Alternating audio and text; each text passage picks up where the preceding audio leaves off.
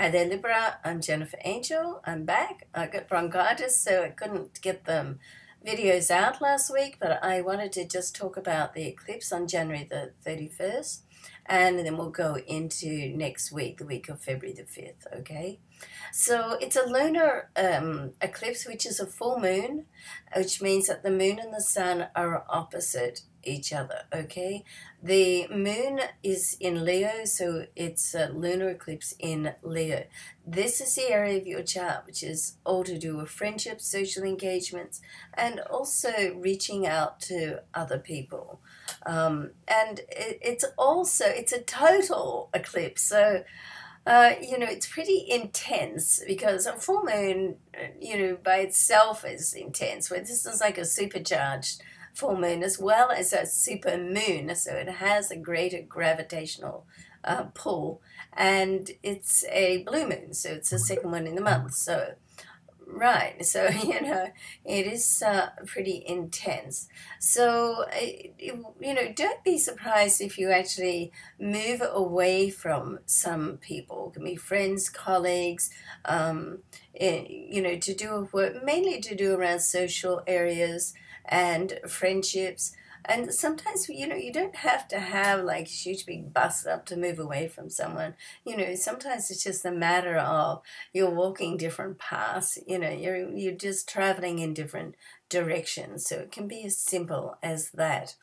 But be aware that perhaps altercations, or it can be that you just come to a realization of what's good for you and who's good for you, and guess what? It's time for you to make some hard decisions, and they are hard decisions for Libra because you like to try to make everything right. And with the Sun and Venus, your ruling planet, and Mercury right now at the same time moving into your solar fifth house, this is an area of creativity and connections.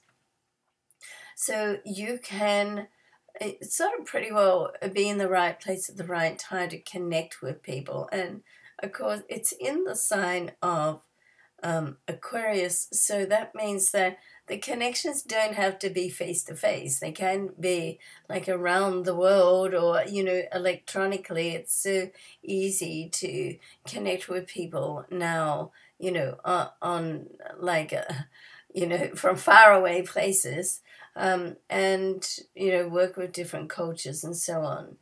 There's a lot of there's still some activity going on around your home and family area as well. And next week, towards the end of the week, around the 10th, the Sun will square Jupiter, which indicates that there could be a monetary situation that you're faced with around your home or to do with family members, okay? So you want to just make sure that it is what you think it is, because the week before there's also a square with communication planet Mercury, and now we've got an opportunity, a square with the Sun. So it's like there's discussions. You want to get the details down. Just because it's dealing with people that you perhaps know or family, then business is business. So treat it all in a businessy manner. I'm sure that's not a word. And then at the start of also right at the end of the week, I'm jumping around the dates a little bit here, I realize. Venus, your ruling planet, will move into Pisces. Now, this is lovely for you to focus on yourself, okay? And this is a nice, bright, light sort of energy and a time. It's in your solar sixth house, so it's good for connecting with people with work, but it's also very good for pampering and just doing something nice for you.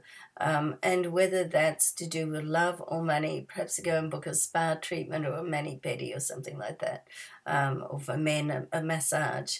But in the start of the week, Venus, your ruling planet, is in a very nice sextile, which is an opportunity with Uranus, which is in your relationship area. So there's certainly a lot going around in your personal life around this time. Things can come to a heading some way. You can make some decisions that you've perhaps been struggling with and close the door on things, people, situations that are not working for you and move forward. So in that sense, it's positive, but it also does open the door for communications and creativity on a business level too, okay?